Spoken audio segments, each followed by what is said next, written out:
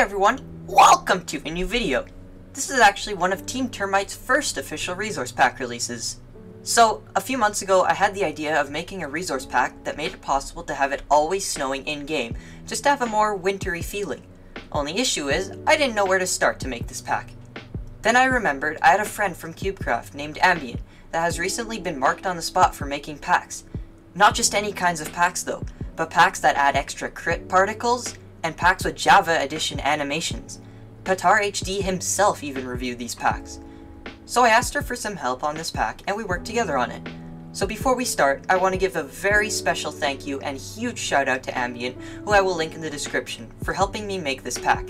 Without her help, this pack wouldn't be possible. Without further ado, ladies and gentlemen, I present to you Winter Weather by Ambient and Related Noobs. This pack is filled with some interesting tweaks and changes. We didn't want to just simply add snow animations and release the pack. By the way, we made snowing animations. But we wanted it to look as wintry as possible. How did we do this?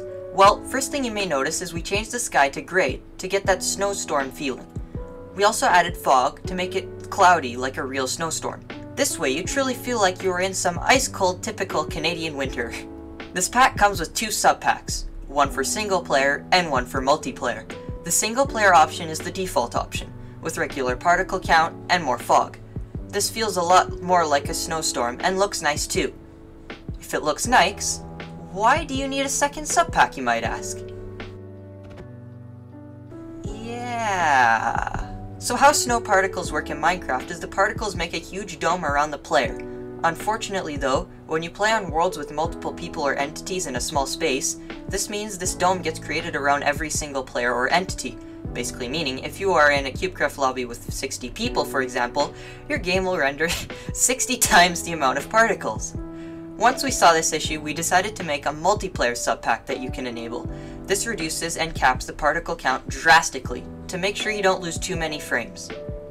Be warned, lower-end PC users, this pack can cause lag due to particles, and unfortunately we are unable to fix the lag for you, so please do not send hate if this pack makes you lose frames. One last thing for the multiplayer sub-pack, we lowered the fog so you can actually see the map. This will make for better minigame and PvP experience on online multiplayer servers like Hive and Cubecraft. I understand some people want to use this pack with other texture packs. Just make sure you put the pack at the top. We also made it so the snow particle is the only particle that changes when this sub-pack is on, meaning it won't interfere with any other particle textures if you are using another texture pack beneath it. The download for this pack will be in the description. I originally wanted to call this pack Canada, but we went with something different.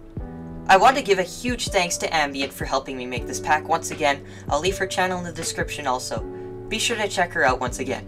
If you want to review this pack or use this pack, please either link this video, my channel, or Ambient's channel.